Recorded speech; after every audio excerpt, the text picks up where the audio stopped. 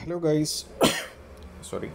Hello guys, welcome back to Good Chart Tips, and in this video we're gonna talk about how to fix Stray Visual C++ missing error, or you're having VC Runtime 140.d2 or MSVCP140.dll was not found error, and how we can fix this up.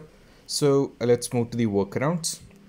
So just do a simple method that will fix you this.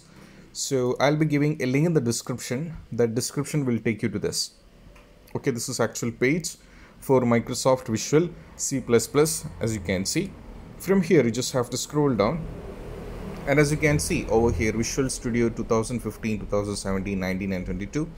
From here you have to download the respective one. So if it is your Windows is 86-bit, you just have to go for this one. If it is 64-bit, go for this one. So what I'll do is I'll download both. I'll give on this one.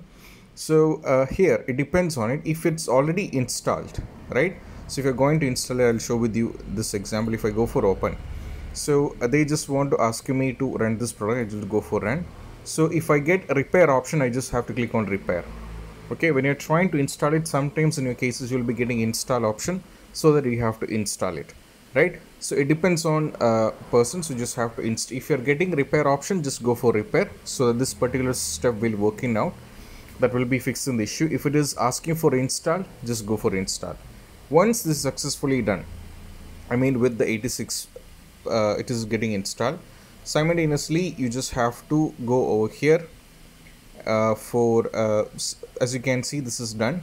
Simultaneously you have to go for 64-bit, right? So I'll show you with that also. Once it is done, most probably if you go back to the Steam and you try to launch the game, I mean Stray game, the issue regarding this will be completely fixed, and you don't have to worry anything on that. Most probably this will be completely fixed.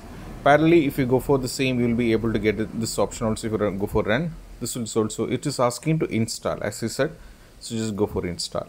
Okay, so this will also take the time. So right now both things are running over here, and it is asking for me to restart. So here I am in the middle of the video, so I'm just closing this. You have to do a restart, and for those which is asking, just go for installation.